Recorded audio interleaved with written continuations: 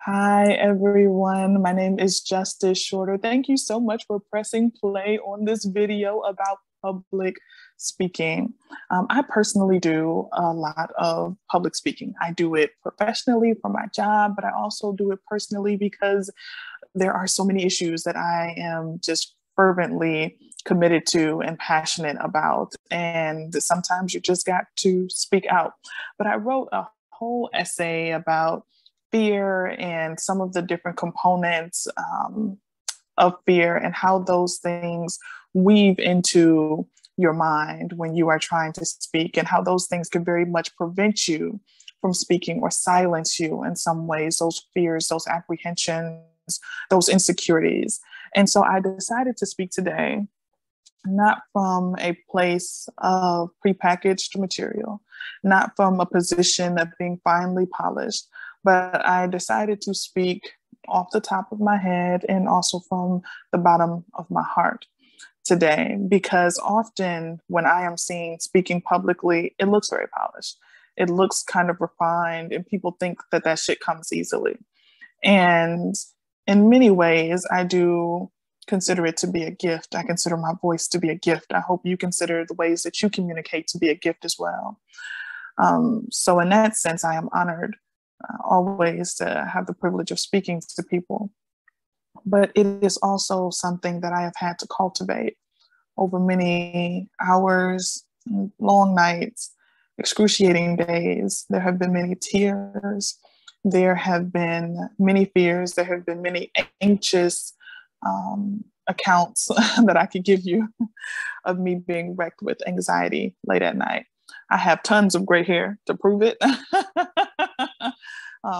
In terms of me being afraid to use my voice.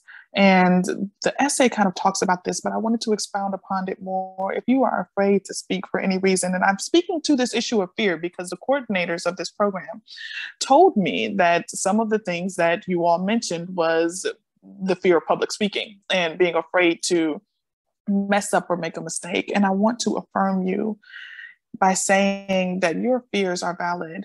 So many of us who come from marginalized communities, we have been fired for speaking. We have been, in some cases, evicted from homes. We have been killed. We have been pushed aside. We've been incarcerated. We've been institutionalized, right? So we are very well familiar from a generational understanding, from a community understanding and awareness, the vicarious trauma that many of us have dealt with in terms of observing others who have been really penalized for speaking out publicly in ways that were deemed undesirable or disruptive to the status quo, or just different. So we know what it means, and we know the risks that we take when we speak publicly. So your fears, they're real. I understand that. I get it. I have those fears. But the fears, they have to also be looked at in comparison to freedom. What does it mean to let yourself be free, even if it is only for a few moments? To let yourself speak freely about something that is truly tied not only to your own liberation, but also the liberation of those you love, the communities that you come from, the communities that you identify with. Do your words create a pathway for others to be liberated? Do your words somehow break the chains or the confines of conditions that you all have had to deal with for way too damn long? Do your words open up a window to places that have been stifled? Do your words open yourself up to personal and internal discovery? What does that mean for you? I will tell you a story. I was around 12 years old, and there was a talent night. It was a poetry night, actually, and I love poetry. And I was set to perform alongside a really good friend of mine, and I forgot the damn words. It was so embarrassing. But that event was traumatizing as hell because I was just so embarrassed, and I kind of vowed to like not forget the words again at an event. And I can remember the hook because we were rapping for some reason at this damn poetry night. And I remember the first line. Now, mind you, I was 12. Don't judge me. The first lines was, "This is poetry now. We gonna give it to you, right? We gonna open some doors and shine some lights on these young, bright poets. They gonna flow it." We were 12. I don't know why we sound like Run DMC. Anyway, I feel like the next line should be my Adidas. Y'all are probably way too young to understand those references. It's fine. It's fine.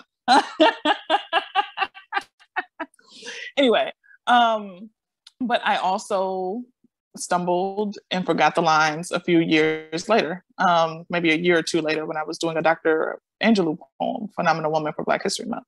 I was doing that with one of my best friends. I forgot the words. And so sometimes those fears come from very real places in terms of direct experiences that you might have and forgetting things and maybe not being as perfect as you would imagine. But my question to you is, what the fuck is perfection? Right? And why do we need to aspire to that? Perfect for me is progress, right? So what indicates progress for you? What indicates something that is passionate for you? What indicates something that is purposeful for you? So fuck being perfect. Can we be purposeful, right? Why are you speaking? Why are you opening your mouth, or why, however you're communicating, whether it's signing, whether it's writing, what is it that you are trying to say? And who are you saying it to? Those are the things that truly matter. I urge you to figure out what your practice is, because I could tell you a bunch of generic, these are the public speaking 101s, and I could tell you that, but all of that shit already exists on the internet and I don't use them. So I'm not going to tell you things that I don't use. I can tell you what I do. I have a practice myself of saying a little mantra, a little prayer before I start. Now, whatever works for you, whatever your belief is, whatever your rituals will be, that is entirely up for you to decide. You could have a song that you listen to get you in your zone. You could have certain things that you say, certain people that you call, certain things that you do, but develop a practice for yourself that works for you. Not something that works for some public speaking expert and they tell you these are the things that you must do in order to be a great public speaker. Figure out for yourself what feels good to your body and your mind, and do that. Before I even started speaking just now, I said these words, and I'll say them for you now. It's me kind of revealing a very personal piece of myself, but I will give a piece of me to you in this way. But I said these words, and it's personally a prayer for me. But again, does not have to be that. It can be whatever you want it to be. But I say these words: God, please let whatever I say be a blessing or a benefit to someone. Please use me as a vessel. Please bless my heart, my head, my hands, my lips. And please let me enter into the hum. And for me, the hum is a place of humility. It is a place of hope. I heard Shonda Rhimes once say this. Shonda Rhimes is the creator of Grey's Anatomy and several other shows. But she used to say when she writes, she tries to enter into this flow, into this hum, into this place of awakening. It's almost an out-of-body experience. You are in the zone, so to speak. And I always pray to enter into that space. Now, what do you hope for? What do you intend to do in order to get yourself into a place of calmness, a place of stillness? Even if it's not a place of stillness, it could be a place of activity and movement, because stillness does not work for all of us. So what is that for you? And I ask you this, I pose these questions because all of these are things for you to define. It is not something that I can prescribe for you. These are personal decisions. These are personal practices that only you can develop. And I will end by saying this: you will mess up. I mess up. I, to this day, am scared as hell sometimes before I speak. I am anxious. I'm always fearful that I will say something that will piss some people off and folks will come for me and folks will do this. I have those fears. This is true. I'm fearful that I'm not properly representing my community.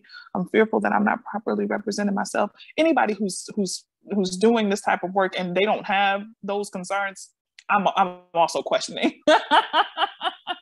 You always want to be doing a kind of a check, right? A check-in with yourself to make sure, am I doing this for the right reasons? Am I checking in and with my community? Am I, so those check-ins are necessary, right? They're necessary. And I have those check-ins, and they can sometimes be fearful. They can sometimes induce anxiety. because you're always, concerned a little bit about messing up or making a mistake. But I urge you to not be so concerned about that and be more so devoted to developing a network of people to surround yourself with. Who will you call if something goes awry? Who will you call or connect with if you need someone to just tell you the truth and say, that was bullshit, you need to pull it back? Or to say, they are wrong. You said what you needed to say. You stood in your truth. You go to sleep proud tonight, right? You need to have a circle of people to call on. Or you need to be able to tell yourself those things. But sometimes we can't understand things that are beyond our knowing or that are outside of ourselves, right? So sometimes you may think that you did a stellar job and you may need a friend to tell you, you said that and it was offensive to an entire community, right? You have to be accountable in that way if you are going to be speaking publicly. But I hope that you all will take something from this body of work that I produced for this program. And I hope that you will move forward in a way that allows you to be moved more by the promise of freedom rather than the possibility of fear taking hold of you and not allowing you to do the things that you are truly called to do in this world. And I say this because we need you. We so desperately need you. We need your voice. We need your passion. We need your energy. We need your joy. We need your laughter. We just need you. And I'm already thankful in advance to have heard you and to have been in community with you and to be connected with you both now and in the future, because I haven't met any of you yet, but I'm speaking it into existence in advance. That's all for me. I hope y'all have a wonderful, wonderful, wonderful rest of your program and continue doing beautiful and phenomenal things. You can check me out on Twitter at JusticeShorter1 if you have any questions or want to continue in conversation. Y'all take care.